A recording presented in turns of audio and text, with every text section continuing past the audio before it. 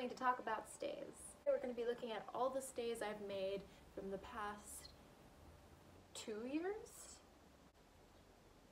since I started historical sewing. The first couple, I did not use any patterns. I self-drafted them myself.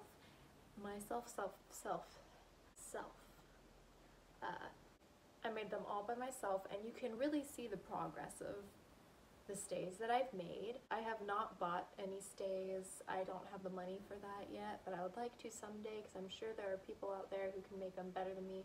I made myself some Regency stays, but for the most part I have the stays like from 1760-ish, 1770s. But I don't have anything from the Victorian era. I don't have anything from 1830s to the Edwardian era. I am not a professional. Ask your doctor about stays before you use them. Stays may cause maybe being a little bit more sweaty. We're gonna get into the details, what I did wrong, what I did right. Okay, first stays. These guys are pretty much a box. This is my torso. This is how wide this is.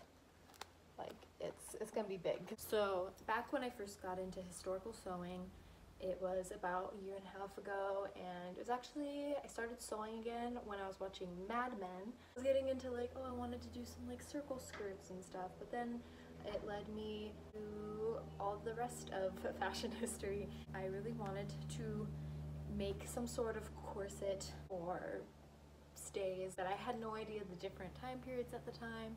I was just looking through Pinterest for references. This is what I made. I self-drafted it. I think I was going for more like 18th century stays.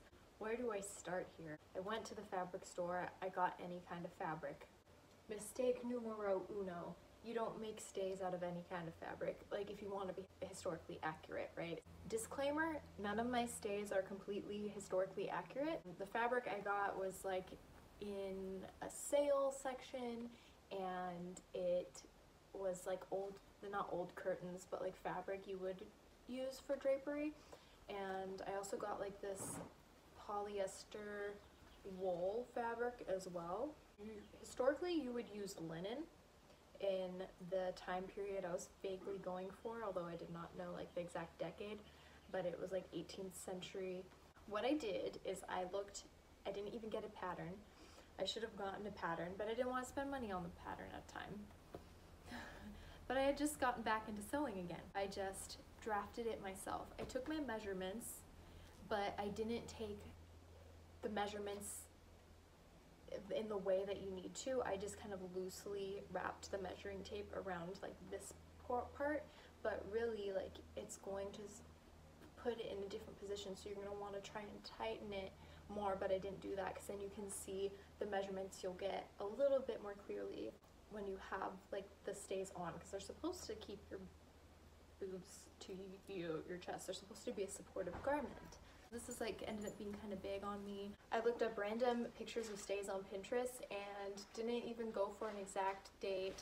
So I had like pictures of stays inspired by 1760s and 1770s and 1780s. And I remember looking at a pair of reproduction stays of around like the Tudor era, like King Henry VIII, and that's not what I was going for. There isn't much shaping. It's kind of like a square. I made a square. The boning, I used zip ties. So this is kind of heavy. It's heavier than a couple of my other ones. It's got a good weight because of the zip ties. They're a good alternative to plastic baleen. You have to cut off the little like square piece at the top, and that just creates a lot of like waste, and I felt bad doing that. I didn't have any bias tape, so I'm like, I'll just use some of this itchy sparkly fabric. Didn't even make sure it was on the straight of grain. I just kind of eyeballed it. I very badly stitched it in place. Oh yeah, this is the top part. Look at, I think I used 2 different like settings on my sewing machine. I didn't even bother to take it out afterwards. This is what it looks like on the inside. It's coming apart. Also, the way I did it was really weird. The way I put the boning in, it's like a V shape. I have it going this way and straight down on this one. I should have made it, instead of going up and down, I should have had them slightly diagonal, not going horizontally across, but going like this all the way around. I did the eyelets by hand. They're not horrible, like they're thick. They do their job. I worked a lot harder on this one, maybe because they were the first eyelets I ever did, and by the time I got to like my 4th pair of stays, I was tired of doing eyelets. Originally, the lacing, I did it crisscross, like how Victorian ones are, but stays from the 18th century are spiral laced, so that means it's just one single ribbon or thread looping. Instead of creating an X pattern, it kind of creates like a Z look from when you stretch it out like this. But anyway, I fixed that at a later date, but it was wrong. This is coming apart now. Even more of this is coming apart. I'll show you what it looks like on. Okay, so this is it. It doesn't support me. Like, it looks flat, but that's because it's so big. This is like a big old opening right here. It doesn't really cinch anything in, which is okay. It doesn't have to, but it's very loose on me. It does make me feel well armored, like. And look at this, these gigantic wings. Gonna put in straps originally, I guess, but then I was like, why bother? This did not turn out good at all. You know when you first make something and you have nothing to really compare it to of your own, and you think it looks amazing? Now I look back and I'm like, ooh, I really was bragging about this. Second pair, this is upside down, and they don't even meet up in the middle. They kind of overlap. There are a lot of things wrong with this. The fabric is gorgeous. It's like this shot silk dupione. I was also looking at random references, not really looking at the exact time period I wanted, but there were things that I tried to improve upon or make it easier on myself. I don't know where I got this like weird like horizontal-ish fanning out style of boning channels. This is supposed to be a structural garment. The boning channels need to be straight up and down to help like with your posture. It crinkles down on itself like a fan when I wear it, so it's a little like wavy. I don't have any boning in front of the eyelets, so like right here there should be boning to help stiffen it. There's not, so it just kind of, I don't know where I got this idea from. I think I saw like a mid 1700s pair of stays that have like they have like the boning channels or cording channels like on the front, and I was thinking that applies all the way down. It goes like that. No, like it goes like 2 lines of boning on the bust, and then they have the vertical channels of boning. But I didn't want to do the binding. I didn't have bias tape again, and I didn't want to try and like make it ugly again anyway. So what I did is I just folded it over on the inside. So I folded the raw edge of the seam over and sewed it down. It's a little uneven, and I used different stitches too. I used different stitches from my sewing machine, so I wasn't even staying true to the stitch. I didn't apply these little dangly thingies to, like, you can see like there's a big gap right here. The back doesn't have them, but there's this big old gap where there should be more of these babies. Can you see what I'm talking about here? Can you see? Lumpy bumpiness. But you can also see my eyelets are really off. I have one all the way down here. I don't even have them at the top, so they can go like this. The actual boning, not zip ties that I got, that plastic boning, the kind that, yeah. I don't think I used 4 layers for this. I think it's just 2 layers, and accurately I would have had at least 4 layers of fabric. A lining, the inner lining, and then the outer decorative fabric. That's how much space there is. So many bad stitching, like I just destroyed it through the sewing machine. I was like, zzz. Number 3, this baby. I don't know what time period I wanted this to be from. I think I was trying to do more of a fantasy-esque slash like Edwardian waist cinching thing. I hand stitched the inside. I don't know what happened to the thread that I got for it. This does not fit me anymore. This is really freaking tight. You can see like how ill-fitting it is. So it's really tight on my hips. My waist is right here, but it ends right here, so it's like digging into my hips. But I didn't even put eyelets on the top, and they dig into my yabos. I can't even like judge this for historical accuracy because I was going for a more fantasy look. I think I was referencing an Arm Street picture when I was making this. I don't think you can see on here, but it kind of cuts into my ribs because it's so tight, and that's what you don't want. And I can feel there's an angle going down that my other stays that are well fitted don't do, because it shouldn't do that. It should just be supportive. It shouldn't be restricting you. I need to take this off. Corset number 4. Corset. I was using a lot of fantasy fabrics. Number 1, historically inaccurate fabric.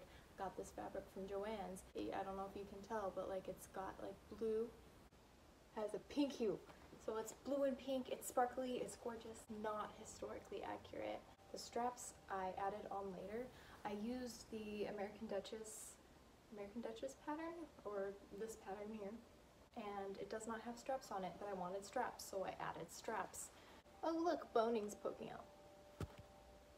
Get that back in there. I made makeshift, just like little straps that I tied on either side with little ribbon bows, which is cute, but this is way too big, so now when I wear it, I have to use like a pin to help adjust the straps to make them smaller. I don't feel like remaking them because these stays aren't the best anyway. And you could see the boning poking through. This bias tape, I just very badly did it. It's loose. It's not even connected, so the boning can slide out.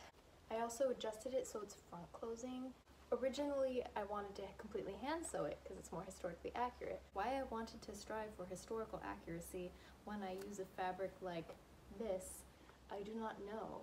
You'll see that I put a lot of effort into my first stays eyelets, and then by the time I get to the most recent stays, I'm just tired of doing eyelets. Nice. Because I used the pattern, that helped. It has a more historically accurate or silhouette. This nice triangular shape, and it's got the flippy flappies. When I wear this actually very, very often, it does support me pretty well. Historically, again, like this would have been linen, but I went for sparkle fantasy, but I'm like, hey, it's underneath my clothes anyway. I also made the eyelets really small, so it's really difficult to get the ribbon through it. This is what it looks like. The shape looks a lot better. It looks a lot more historically accurate. Really, you'd wrap this around in a circle a bunch of times and just like shove it in the top. You can kind of see like how it opens right here. I didn't put any boning between the eyelets and the front, so it's just eyelets. So this just kind of scrunches up. There's no support for the eyelets for when the thread pulls on it. So this does not feel tight on me at all. And I used a pattern that's too big on me, so it's like a little loose up here, and I can breathe fine.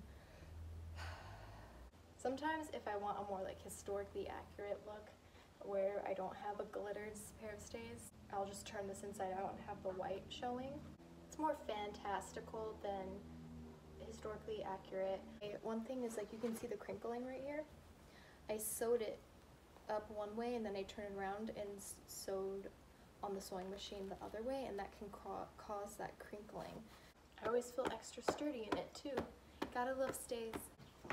Number 5. Number 5?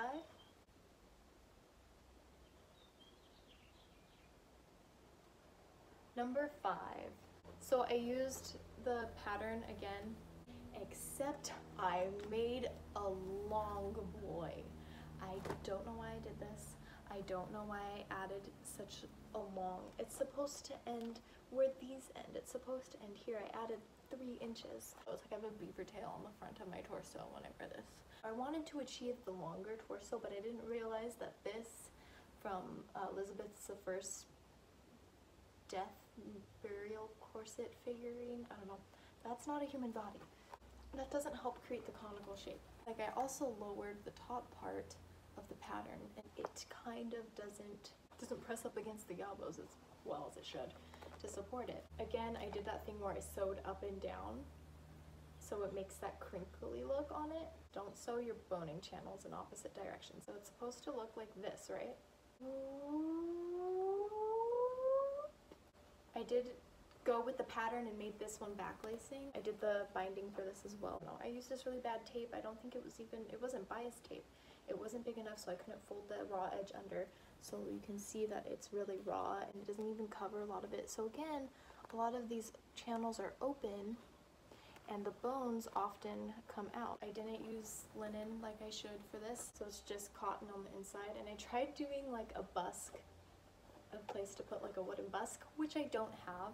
It's very lightweight. It's not like thick or heavy at all. I made the front a little too low, so the dresses that I made, it makes the fit look weird, like there's too much yabos. So with back lacing stays, you'll lace them up in front when you don't have a maid or a servant to lace you in.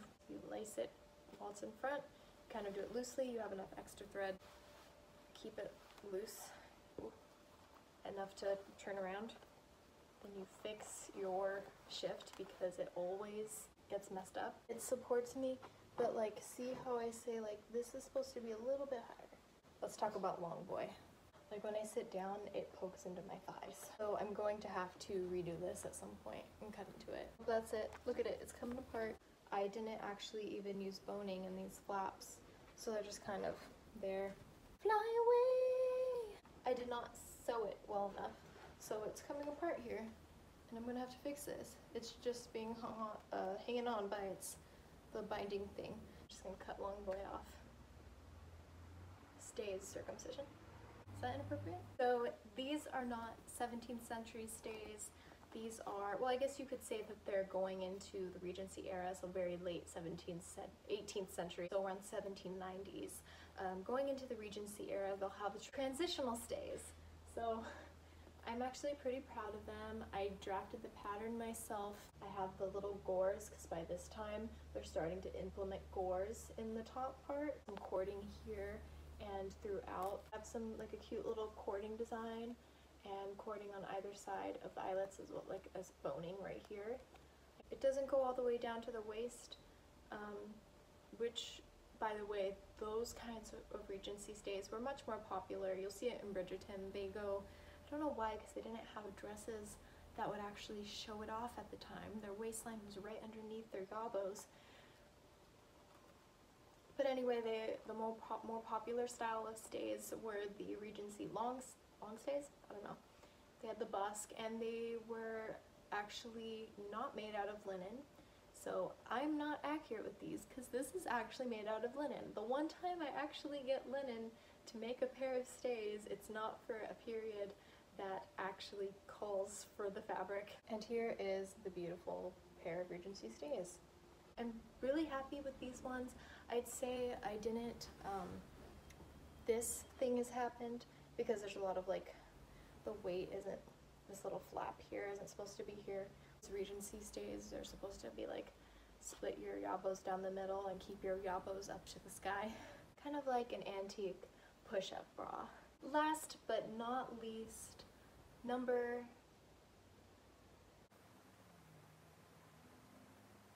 6. These ones are my piece de resistance. These ones are my latest stays that I've made. I just finished them yesterday and they are awesome. I'm really happy. I followed the pattern instructions. Finally, I followed the pattern instructions on this correctly. I used linen for these, actually accurate for these 1760s stays. I made the dye myself as well with avocado seeds, and it turned out this really nice pale pink that matches my skin tone really well. I got actual like plastic baleen for this. I meticulously sewed in the binding and this took forever. I was going to hand sew these as well completely, and then I was like, no, I'm too lazy for that. But I made sure to go in the same direction every time I did a new boning channel, so that way there isn't that crinkly effect. So I'd say these are the most accurate despite the metal eyelets that I used. I was so tired of hand sewing eyelets by this point.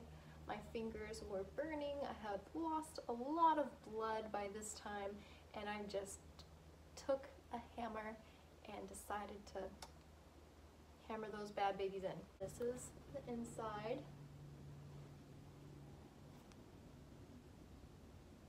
Look how pretty it is. I used 4 layers of linen. Okay, so this is it. This is my favorite corset by far, and it is more historically accurate than the rest. I love the color that I got from the avocado dye. That is not historically accurate. They did not use avocados to dye their fabric, but I like the linen. It feels good. It feels sturdier than the cotton and the weird sparkly fabrics that I've used in the past. This supports me really well. It feels so sturdy. There's this one. Hopefully you can see kind of how square it is. And then this one. Ta-da! Just use the pattern right the first time. But honestly, I don't think even if I had tried to follow it completely the first time, I would have gotten a good, I think there would have still have been a learning process, and I think that I wouldn't have put on the binding right, like how I did the first one. Because that's what you do when you start something that you're interested in. You have to go for it, otherwise you'll never learn and you'll never get it done, and you'll never accomplish the things that you want to accomplish. You'll never get to where you want to be. So put your foot out there if you're interested in starting sewing or any kind of new skill, and learn it, because it might take you a while and you'll mess up the first 5 times, but you'll get to a place where you'll have an end result that you really love, and that is one of your favorite items that you own ever. I want to wear this every single day. I love stays as a garment. I could have a whole other video of me just talking about how much I love historical undergarments, not even just the clothing in general, but the stuff they wore underneath. God, I feel like a princess. A poofy purple and pink pirate. Arg!